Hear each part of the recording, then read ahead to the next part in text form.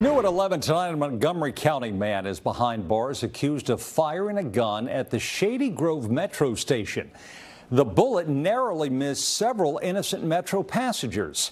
News 4's Jackie Bensen digs into a possible motive for last week's shocking incident. Court documents say the mezzanine area at the Shady Grove Metro station was crowded with people when one man began pistol whipping another man and the gun discharged. Eli Q. Brown, 35, is charged with attempted first-degree murder in the May 31st incident, which happened around 11:15 p.m. The bullet ricocheted off the brown floor tiles, now repaired, and traveled through the mezzanine. There's a hole in the drywall on the underside of a set of stairs yards away.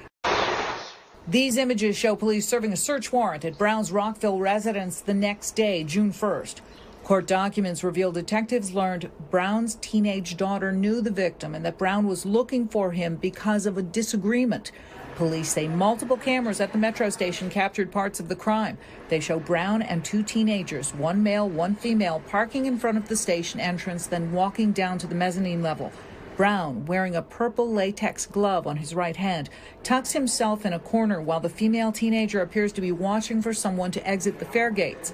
She appears to point out the victim when he walks out. He's with a group. There's a heated verbal exchange. Then police say Brown pulls a black semi-automatic handgun out of his sweatshirt, points it in the face of a woman in the group, and appears to order her to turn around. He hits the male victim in the head with the gun, which discharges. Cameras show Brown and the teenagers fleeing in a dark-colored Nissan sedan. This photo, taken by a witness, shows Metro Transit Police preparing to tow a dark blue Nissan sedan from the parking lot of Brown's residence the day the warrant was served. The incident is part of an uptick in shootings at Metro stations that leaves many riders concerned for their safety. Very, very disrespectful. Don't care. The victim refused medical assistance for the head injuries that he received from being hit with the pistol. At the Shady Grove Metro station, Jackie Bensen, News 4.